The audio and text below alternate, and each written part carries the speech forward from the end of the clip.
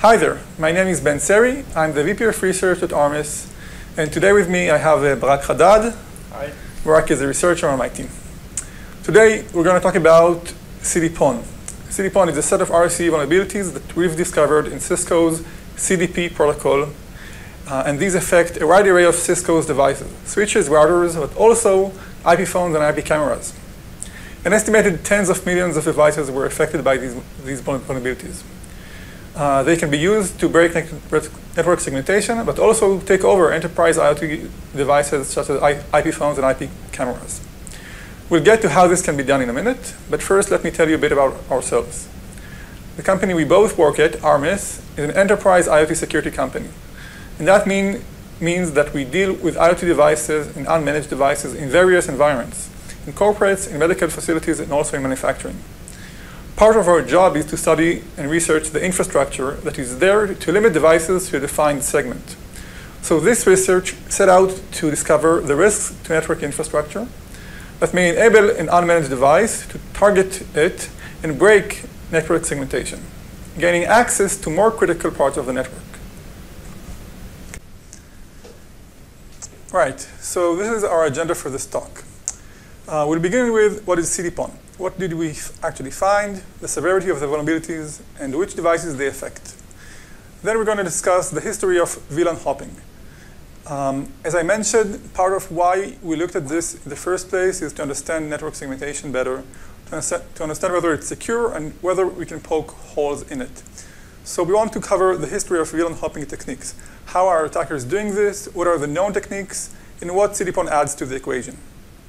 Then we'll discuss the attack surface of proprietary layer 2 protocols that constitute a large attack surface in network appliances. CDP is one example of a proprietary layer 2 protocol from Cisco that is used by almost every device that Cisco manufactures, but there are actually additional protocols. This research started from looking in vulnerabilities that were already patched, what is called 1 days, and analyzing the patches for them. We looked at Cisco disclosures in various layer 2 protocols, understood the underlying bugs that were fixed, and from there continued the research and found new vulnerabilities.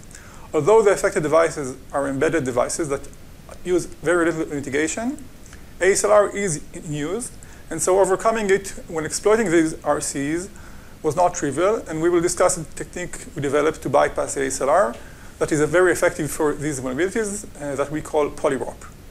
We'll end with some takeaways on the implication of this research to the security of networks and enterprise-grade IP phones and IP cameras, and show a demo on how we managed to exploit these RCs on the affected devices.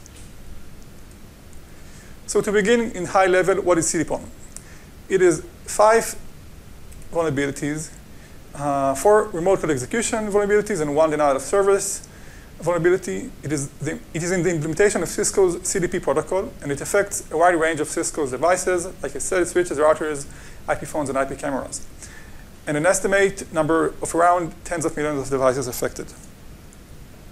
All these devices here were affected, from Nexus switches, which are the newest line of Cisco switches, to Cisco IRS XR routers, Cisco Firepower firewalls, and the entire line of current Cisco IP phones, and this 8000 series of Cisco IP cameras. These devices are used everywhere, and the Cisco IP phones specifically are the most prevalent IP phones in the market. Cisco advertises that 95% of Fortune 500 companies use their IP phone solutions. And in fact, they are used by the government, in corporates, in the White House specifically. You can find them in the Situation Room, on the Resolute desk, and throughout the White House staff rooms. So yes, they are really prevalent, but they are actually not the main focus of this research. As I mentioned, our initial goal was to see how VLAN hopping was done in the past and whether it can still be achieved today using additional vulnerabilities. So to understand VLAN hopping techniques, let's discuss for a minute VLANs and how network segments work. This is a simple design of a network diagram and the best practice of how networks need to be connected today. You will separate your devices based on trust level and type of device. So you might have one segment for low-grade IoT devices that you don't trust at all. They connect to the internet, but you really don't want them interacting with anything on your network. And then you'd have a corporate segment for all your corporate assets, your computers and whatnot. And so your network would be split according to these segments in order to prevent devices from low-level trust talking to devices with higher-level trust. So if an attacker were to compromise a device inside the IoT segment, for example, he could interact with other IoT devices, but he can't, by design, talk with devices in the corporate network or other parts of the network, for that matter. So this is the power of network segmentation, why it should be used. And what are the techniques that existed in the past, or maybe still exist today, that can challenge this strategy? Double VLAN tagging is a very old technique. In certain circumstances, it still works today. It takes advantage of a simple flaw in how VLANs work. Each network has what is called a native VLAN. And it is the ID of the VLAN of any traffic that doesn't have a VLAN header. The native VLAN number 1 is a special case of native VLAN, in which untagged traffic in a trunk port is considered to be in VLAN number 1 in the native VLAN. Unfortunately, native VLAN number 1 is the default native VLAN. And so in a normal network, when you have an attacker connected to a switch through an access port in the native VLAN, he can send packets without a VLAN header. And then in the trunk port between the switches, the packets will also be without any VLAN header. The switch also supports decapsulating a VLAN header from an access port if the used VLAN ID is the native VLAN of the network, number 1, for example.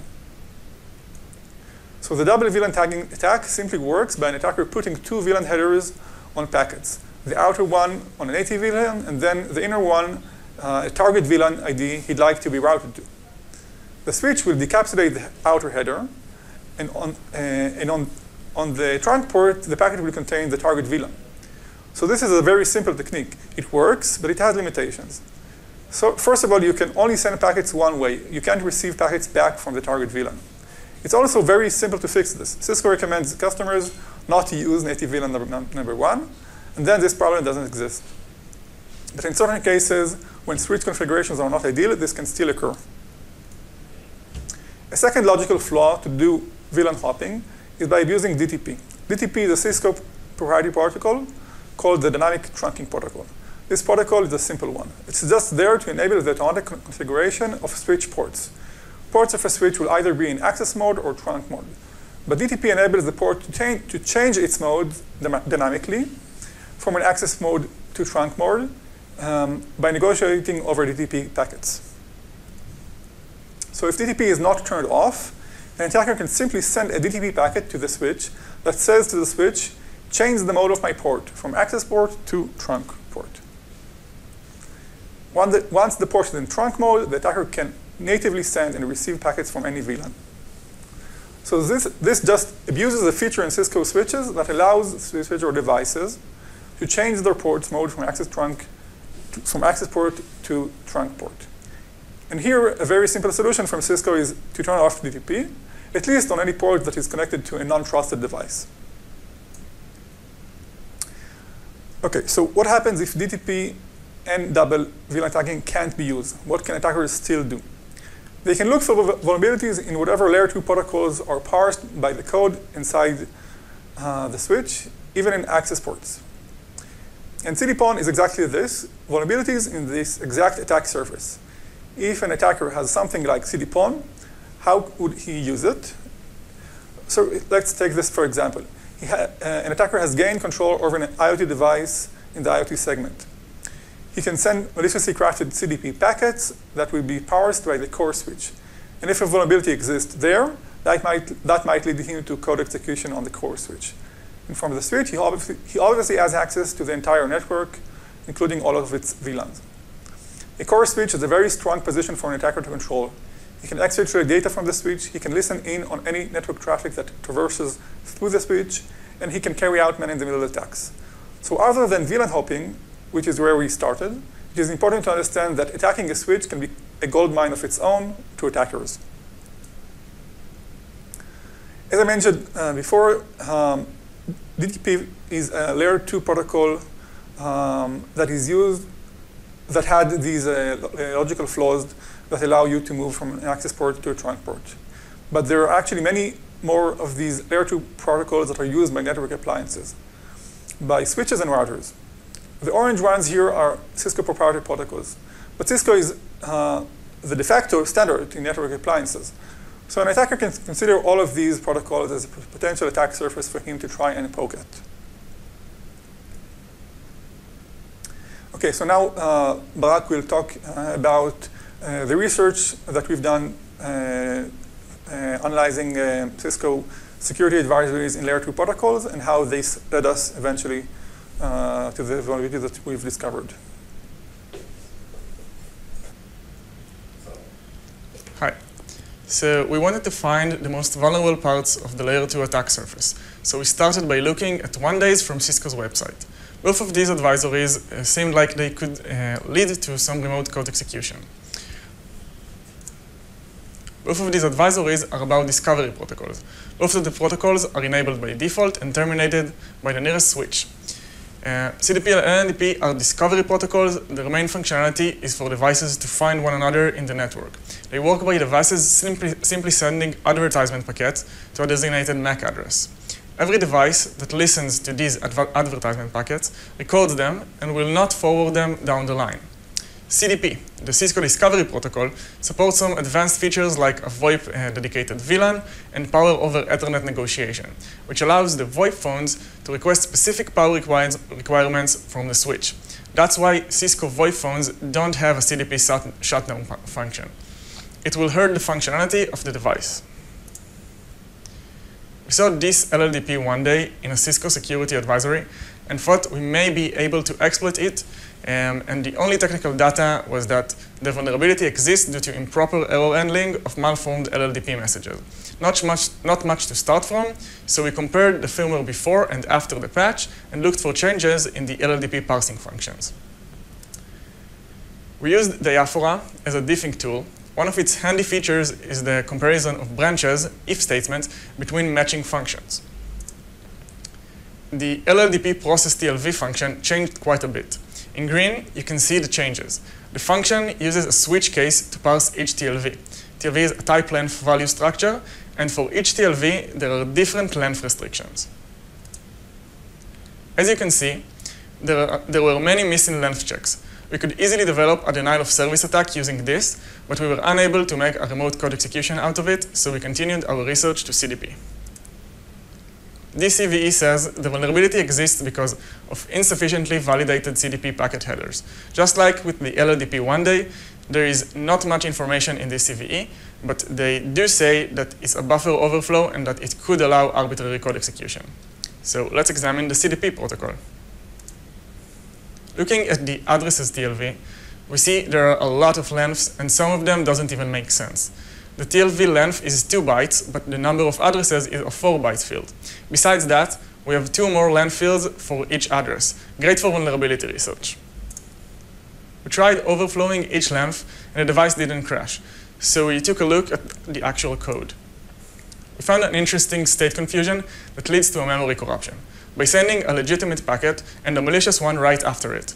On the right, you can see the code that handles this field. It tries to make sure that the address length matches the protocol type, so that IPv4 will have a 4-byte address and IPv6 will have a 16-byte address. An address blob is allocated for each device when the first CDP packet arrives, and it is being updated for every new CDP packet. Address len and protocol type are attacker-controlled. So the first packet is a legitimate IPv4 one. It sets the protocol type in the address blob to IPv4 and the address len to 4. On the next packet, the attacker sets the protocol type to an invalid value, neither IPv4 nor IPv6, and sets the length to max unsigned short. Since the protocol type is invalid, both if statements in the beginning of the function are not taken, and the protocol type stays IPv4. Next, and it's the one from the previous packet. Next, when we get to the last if statement, we now get to copy as much as we want to the address blob, which is only 32 bytes long. We're now convinced that CDP is a good target and that boundary checks are an issue in this parser. 0 days are closer than ever. So it's time to CDPwn all the things. So this first 0 day we're going to talk about is actually in the same TLV as the previous 1 day. It impacts a wide variety of Cisco switches and routers, As you will shortly see, it deals with faulty length checks, specifically the number of addresses, which is a 4-byte long length. That's weird because the TLV length is represented with only 2 bytes, so it's impossible to fit that amount of addresses in the CDP packet. In the next few slides, we will see how different code bases struggled with these multiple length fields. The first vulnerable codebase is the one found in the iOS XR-based product, which mainly includes routers. Notice that there is a malloc with a user-controlled size. There is also a length check, but the size that is checked is not the one that is being allocated, and both are vulnerable to classic integer overflows. If we can find a number that will overflow to a small number in the first check and a large number when the allocation occurs, we can exhaust the device's memory. Let's take max unsigned int divided by 5 rounded up. After the multiplication and overflow, we end up with a small size, bypassing the length check. But we end up trying to allocate 3 gigabytes, causing the malloc to fail instead of a denial of service. Now we'll try to take the same size, but times 4, causing another overflow in the allocation size. We still get a small enough size for the length. And now we're trying to allocate only 820 megabytes, and the allocation succeeds. Do that a few times and the device crashes. Send these packets every 10 seconds, and you put the router in a boot loop. The next code base is the one of NXOS. That code is used in many of Cisco switches, and specifically the Nexus series.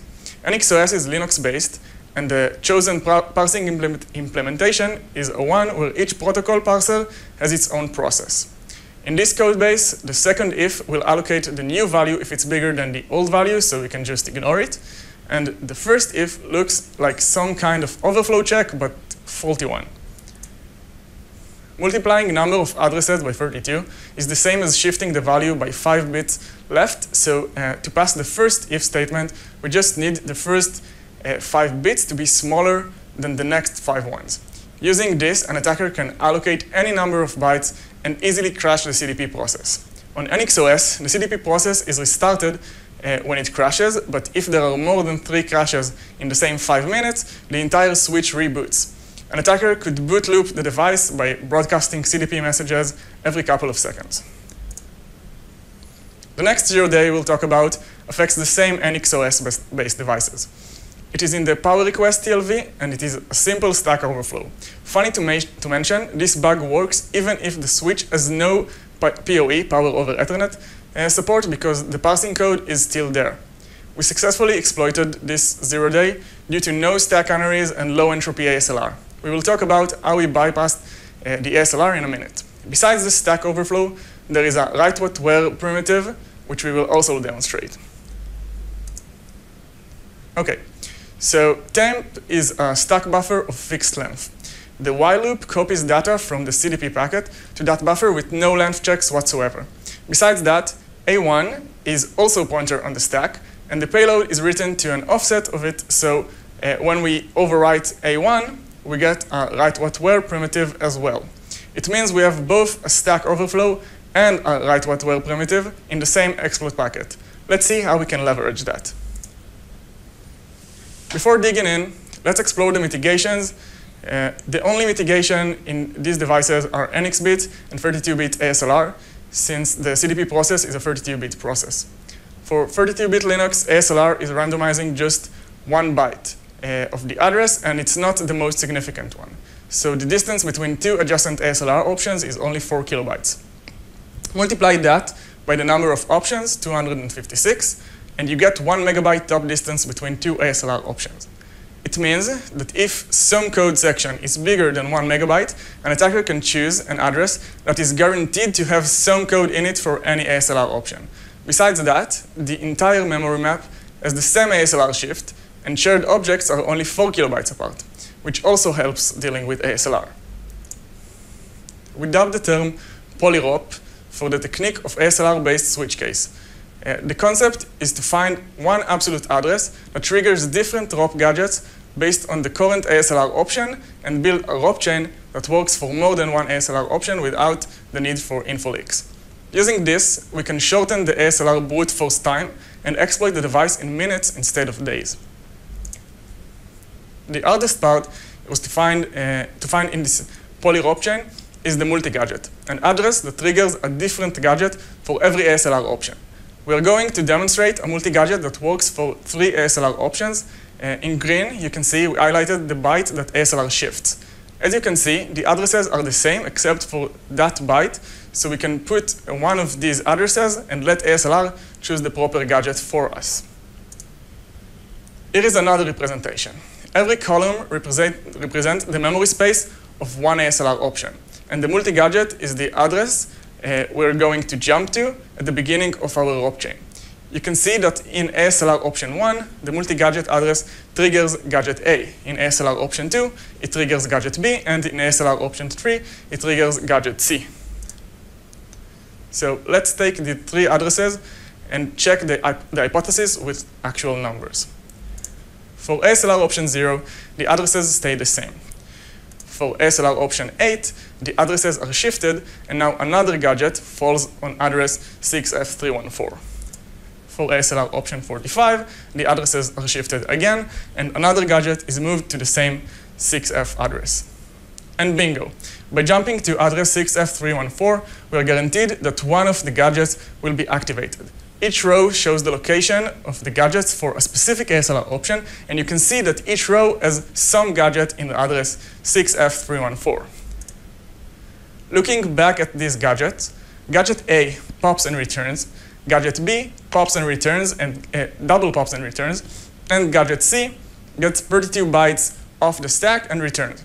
That means that for every ASLR option, the ROP chain is pivoted into a different address. Looking at the ROP chain flow, the multi-gadget acts as a switch case and splits the ROP chain to an individual ROP chain for each ASLR option. In order to have enough space for each ASLR option, we needed to space out the ROP chains. For this purpose, we use stack skipping gadgets. Stack skipping gadgets are gadgets that add to the stack pointer but don't write to the process memory. Using stack skipping gadgets, we can give each ROP chain enough space to restore execution and execute our shellcode. So we just need to find some stack skippers. Just a second, okay. These are a few stack skipper examples. They only change registers and the stack address, but don't touch any actual memory. The first one on the left pops 244 bytes and returns. The second one, 36, and the last one, 640. We are no longer limited by ASLR, so we made a script that automatically finds stack skipping gadgets and found these. Every line in this dictionary maps between a skipping length and a ROP gadget address. So a quick recap, the multi-gadget splits the ROP to multiple paths because it triggers a different gadget for every ASLR option. The stack skippers space out the ROP chains so that they have enough space for the shellcode, and now we just need to write the shellcode as if there is no ASLR and relocate the addresses for every ASLR option ROP chain. Using this method, we were able to make one ROP chain that works for 15 ASLR options, including execution restoration. This reduced the exploitation time from about 7 hours to half an hour and was a lot of fun to develop. In the picture, you can see a remote root shell that we were able to trigger using this exploitation. So now we'll demonstrate this code exploitation by takeover a Cisco Nexus switch. On the right, you see a laptop on the network, the internal network, and the Cisco switch on the bottom, and on the left you can see the hacker terminal. And now he tries to get the secret data, and he can't because he's not in the correct VLAN. So he sniffs the CDP packets, and inside the CDP packets, he knows, you see the data from which port is connected to the switch. So now he can change settings for his own port when he gets code execution. Now the attacker starts the attack, sends the payload until he gets an ASLR bypass, successfully executed, and now he adds a user to the switch, adds a management IP for the switch in the same VLAN as the VLAN is currently connected to. and connects the switch.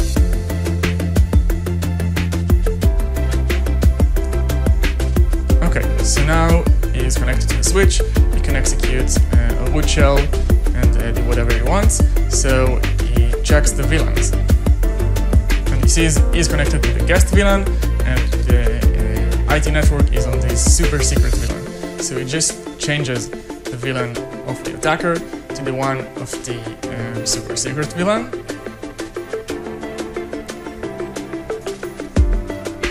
And when he's connected to the super secret VLAN, he can get the secret data and exfiltrate it out. Okay.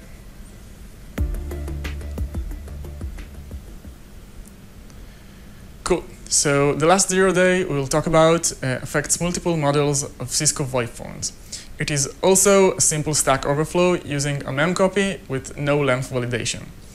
Like NXOS, the CDP parsing process runs with root privileges, meaning that an attacker gains full control over the device after exploiting this vulnerability.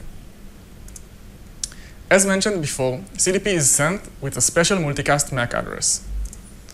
Assuming it's all Cisco switches, when a CDP packet is being sent correctly, it is parsed in the neighbor switch, and it's not being forwarded. The switch discards it because it assumes the packet is destined for the switch.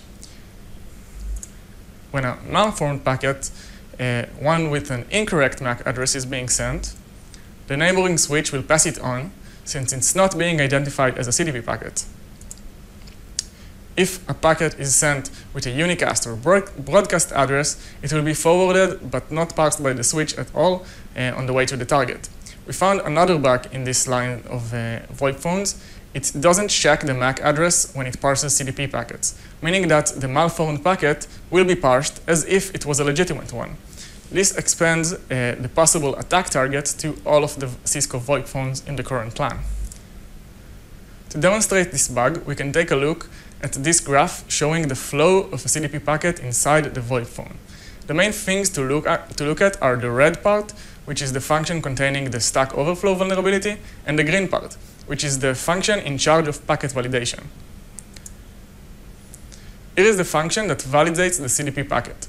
As we can see, the only validation of the Ethernet header is of the source MAC address and not the destination MAC. This means that any destination MAC can be used, including unicast and broadcast. Once again, this enables the attacker to attack any target in his local LAN. As we've said, these VoIPs can be found in important places. Let's take a closer look at the exploitation process. This IP phone runs a Linux system with BusyBox on a 32-bit ARM processor. It has ASLR and NX bit on. As we've seen before, Linux 32-bit ASLR randomizes only 1 byte with the top memory distance of 1 megabyte between 2 ASLR options. We will try polyrop for this ARM32 exploit, but there are a few differences we need to consider.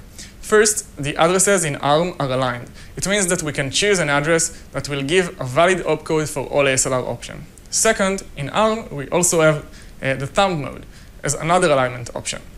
If we look back at our x86 exploit, the addresses are unaligned, so we may not have a valid code for every ASLR option, but we have more addresses to choose from.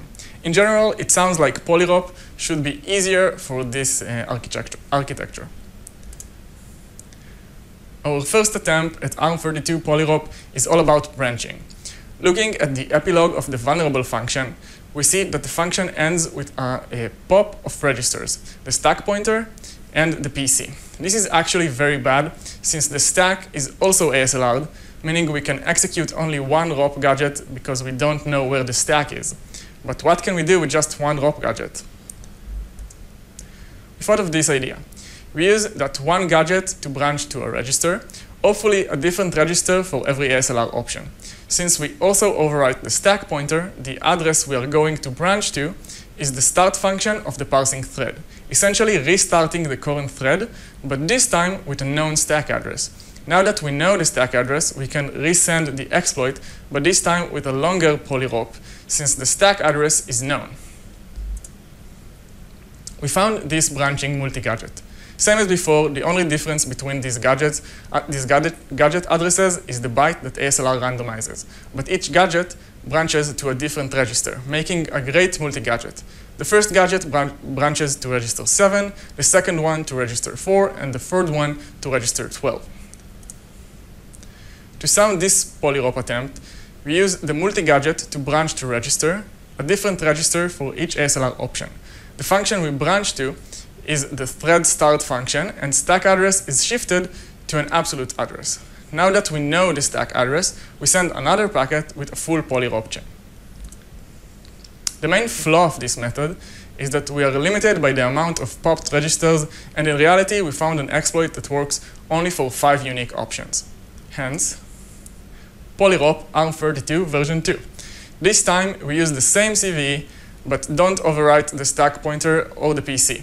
We found that just by overwriting the registers with the correct values, we get a relative write-what-where primitive. And in the wise words of Sar Amar, some people say that all you need is love. This is a lie. All you need is a relative read-write primitive. We're going to use the relative write in order to spray stack pivots. That's not a stack spray. We're literally going to spray stacks. After we spray our relative stacks, we will jump to an absolute address and let ASLR choose the correct stack for us. We're going to explain this in more detail. Okay, each column in this slide illustrates the memory space of the CDP process for a specific ASLR option. And the three options are 4 kilobytes apart. In orange, we have the absolute address of our new stack. That's where we want our ROP chain to be. We use the relative write primitive to write the ROP chain for ASLR option 1. For ASLR option 1, it falls right on the address of the new stack. For ASLR option 2, it's 4 kilobytes away. And for ASLR option 3, it's 8 kilobytes away. So we use the relative write to write the ROP chain of ASLR option 2. Since it's relative, the ROP chain for ASLR option 1 is untouched. And now option 2 has the correct ASLR option in the correct place. We use the relative write again, this time writing the ROP chain for ASLR option 3. Now, all we need to do is to overwrite the stack with the absolute address of the new stack. That's the orange line. And let ASLR choose the correct ROP chain for us.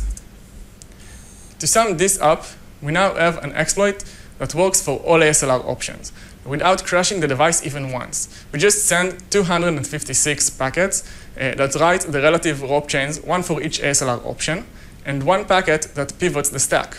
Since this can be sent over multicast, an attacker can use this to CDPwn all Cisco VoIPs on the network in just one go.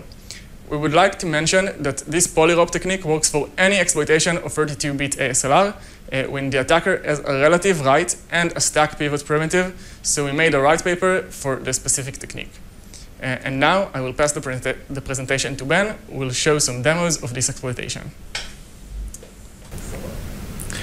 Okay, so as Barak mentioned, we managed to exploit this with a bypass of the ASLR.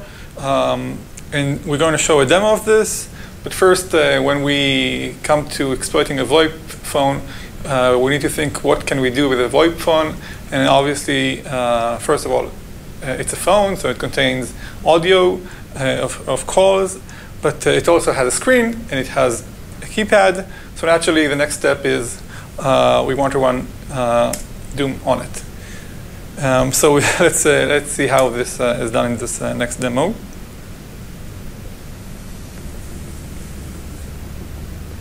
Okay, so on the left we have the hacker terminal. On the bottom left we'll see the audio recording of whatever the hacker is recording on the phone.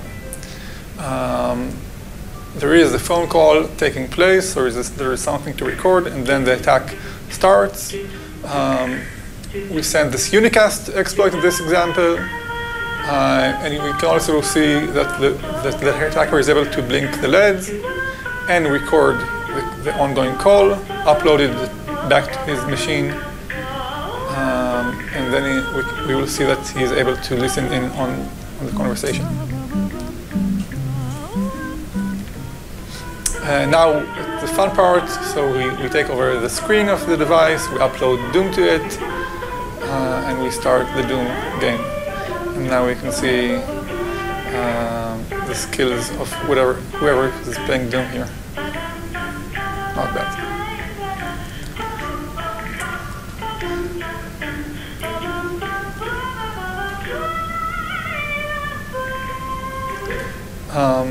Okay, and lastly, we can see that sending this broadcast CDP packet will crash all of these devices simultaneously. We didn't show those here, but using the same exploit that we started with, we can also do this broadcast ASLR bypass and take over all of these VoIPs simultaneously. Okay. So another thing to note that a couple of months after we published this research, there were a few other CVs that were discovered in CDP. And this is something that happens from time to time. One researcher comes in, finds vulnerabilities, and this marks the way to other researchers. There is a potential here for vulnerabilities.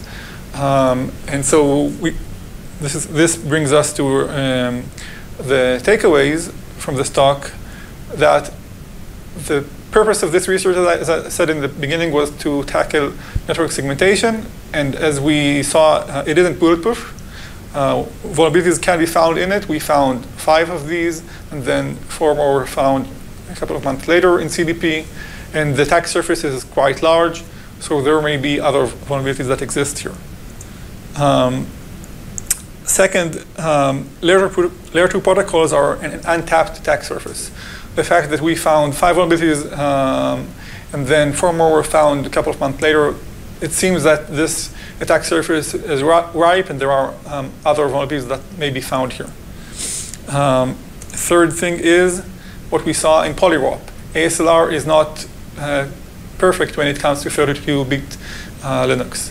And so even when mitigations are used, you should use them in the correct way or in a very hardened way. And lastly, but most importantly, running Doom on a Cisco VoIP is probably the best use of a conference room, and we really recommend it. And we have some time for questions now, and we'll be happy to take your questions. Thank you.